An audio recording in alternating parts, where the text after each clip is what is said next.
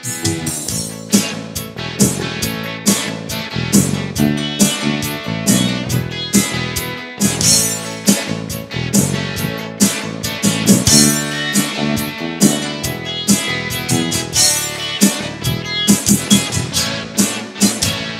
everyone, how are you today? This is Marc. How are you doing? I'm doing great. Thanks for asking. He could hardly believe it. Politicians are seldom untrustworthy. Barely do newspapers influence society positively. I've got almost no energy to go to the gym tonight. In this lesson, we're going to look at broad negatives, so stay tuned.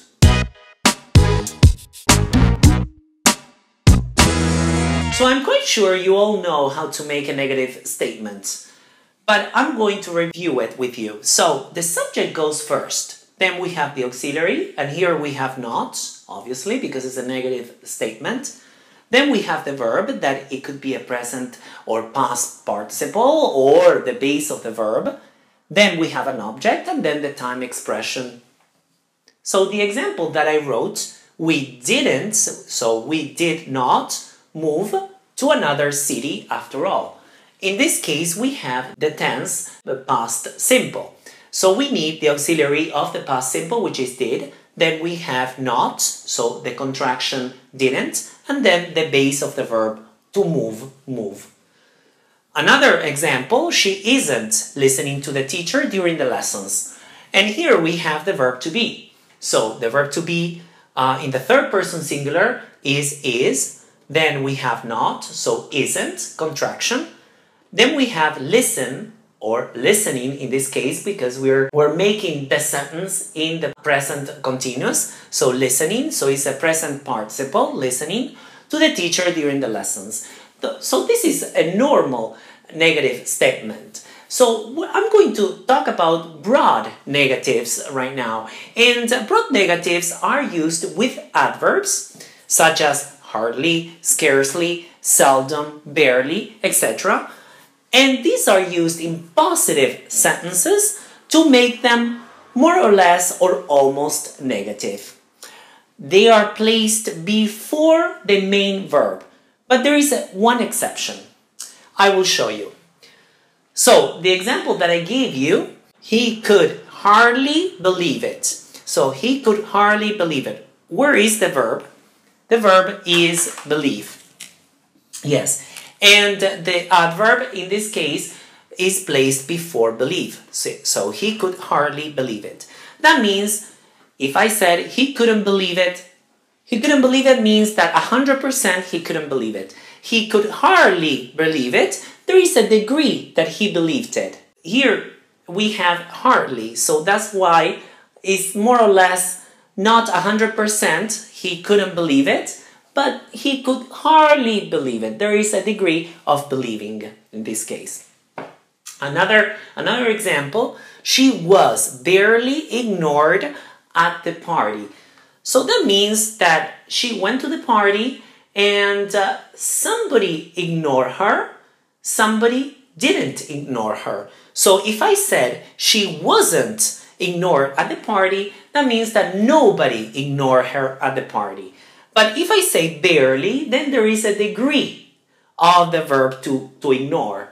So pay close attention here. So it's not 100% negative. There is a little bit of positive there.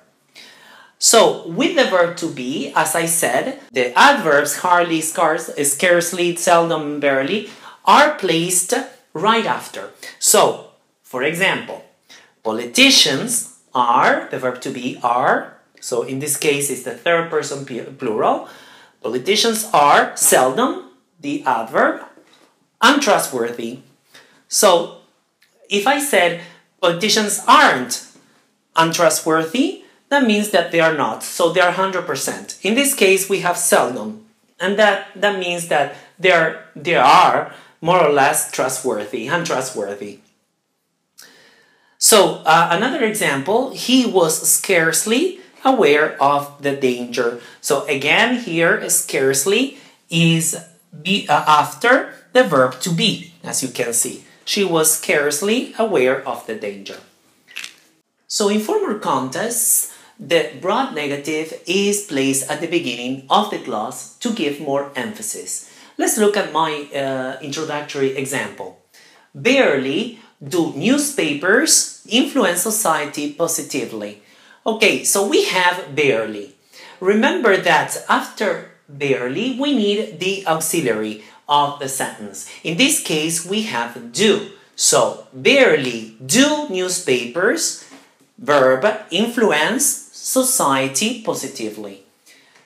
So, another example could be, rarely did historians write about the real condition of poor immigrants. So, in this case, we had did.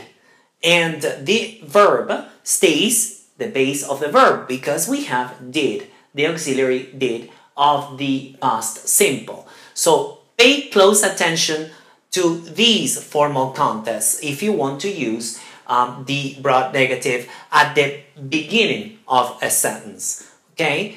So if you don't want to use the broad negative, you can always use almost plus a negative word like no or never. I wrote two examples. I have got almost no energy to go to the gym tonight. I have got almost no energy to go to the gym tonight. So I cannot say I haven't got energy to go to the gym tonight. That means 100% I don't have energy. But if I said I have got almost not negative, there is a degree of energy there. So I can go to the gym tonight, maybe. So another example, Peter almost never studies at home, but in the library. So that means that Peter few times he studies at home, but he studies in the library instead. So almost never in this case, almost no. So you can replace it with a broad negative, like scarcely, barely, if you don't want to use them, obviously. So now, let's recap. So in this lesson, we looked at broad negatives. They are adverbs that show a negative attitude, and they're used in positive sentences. We need to remember that these adverbs go before the main verb or after the verb to be. These adverbs could be scarcely, barely, seldom, etc.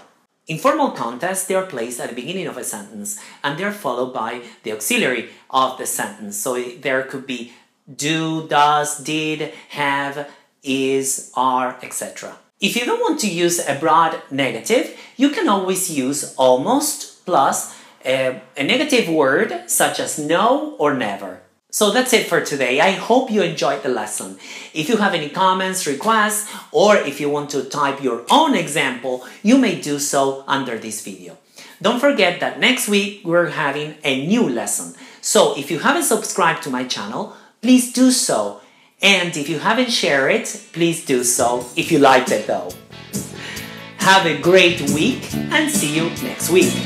Take care. Bye-bye.